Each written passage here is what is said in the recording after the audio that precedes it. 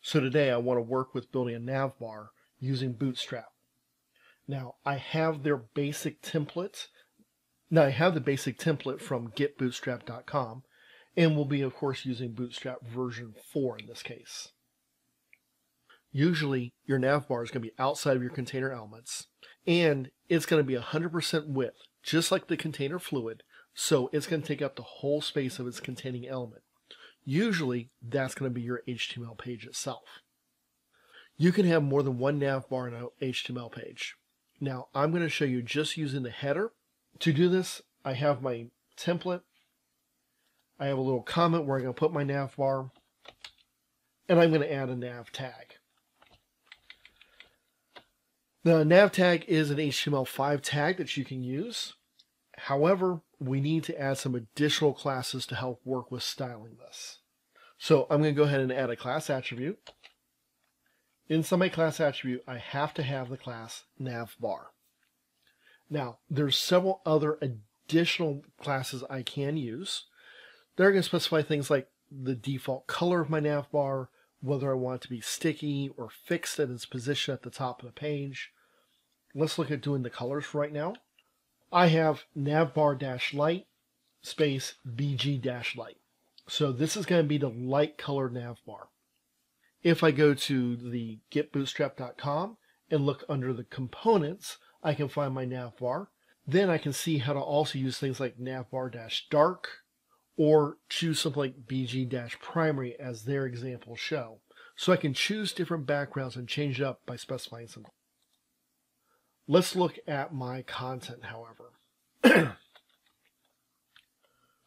So I've just added a little comment. It's not necessary.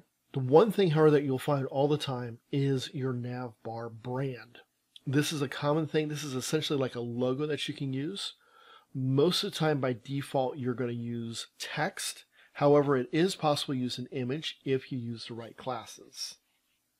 Now, in this particular case, we are using an anchor tag with a class of navbar-brand. This is to create that brand element for us. Inside my anchor tag, I'll just put the title of the website, and you'll notice I have an href. Now, by default right now, it's showing a hash mark. That will just take us to the same page. It doesn't take us anywhere itself. However, I will usually do something like put a backslash. That'll take us to the root home page of the website. Or I could put in an actual web address if I prefer. Just kind of depends upon what I'm trying to do with it and how I'm trying to make sure I get my content. Your navbar brand text is going to be a little bit larger. It's by default going to be on your left-hand side, and it gives you a little bit of flexibility. If I want to use an image, a lot of times I have to use some special classes in order to resize my image down to an appropriate size. Your navbar is usually going to be pretty small across the top of the screen. This gives more space for the rest of your content of your website. Now let's look at adding a menu. Now your menu may disappear depending upon the size of your screen.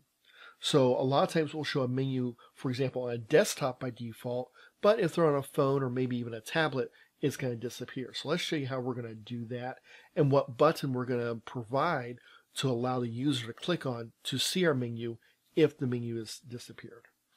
So the first thing we need to do is specify when the menu is going to be expanded.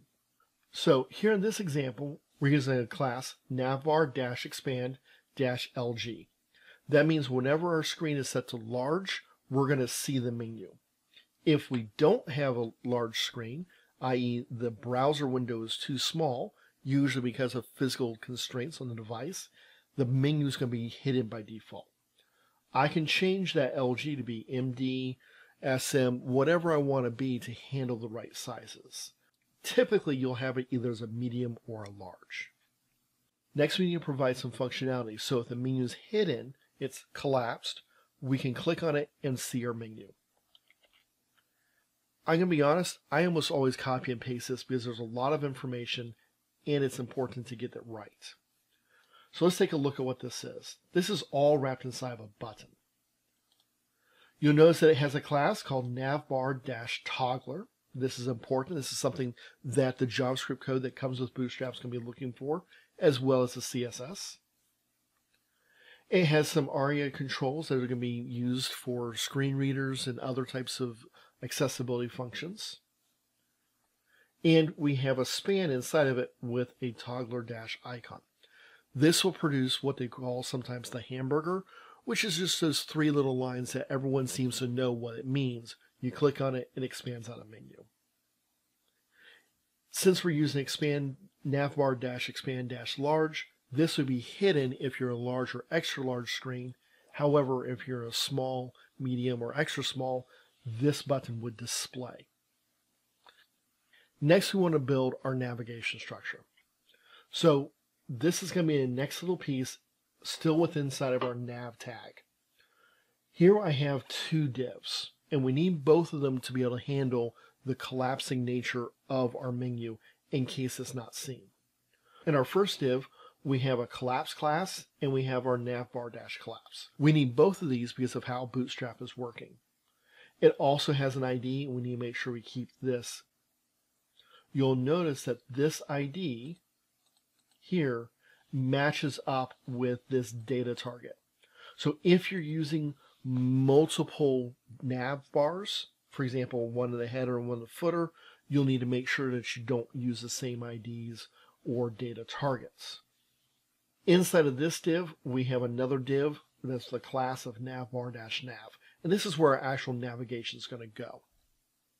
Now, our actual navigation can be handled in one of two different ways.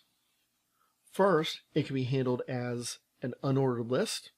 And this works great if you have, for example, submenu items. It's very logical to have menu items and submenu items using multiple lists.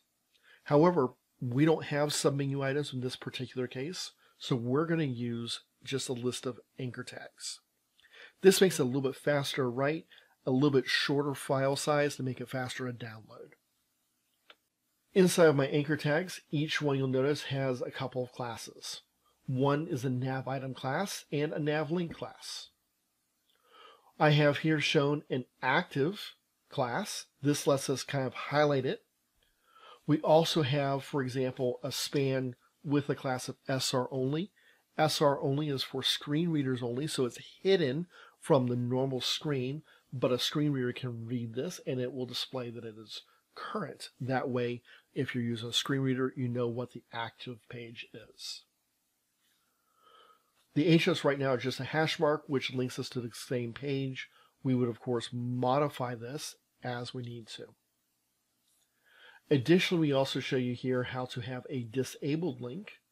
You'll notice with the disabled link, not only do we have a disabled class, we also use the aria-disabled. I'm going to save this real quick just so we can test this.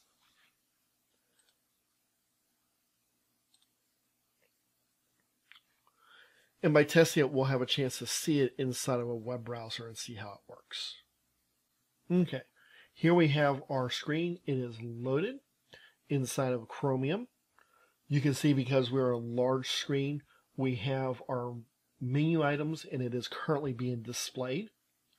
Home is shown just a little bit more prominently, and we have a disabled, which not only when I move my mouse cursor over does it not allow me to click on the link, it also doesn't change it to the little finger letting me know it is a link. You'll notice when I shrink my web page, the navigation bar does not go away, but my navigation items do. In its place, I now have a little button on my right-hand side with my hamburger or 3 horizontal lines. If I click on that, down comes my navigation. My navigation link will always stay off to my right-hand side, even in the smallest setting. And as long as I stay underneath the large size, I have this option. The large size is generally considered for desktops. Anything smaller than that is considered to be either a tablet or a phone in most circumstances. So this is why we typically use that collapse-large in our navbar definition. And that is how we build a real simple navbar for working with our website.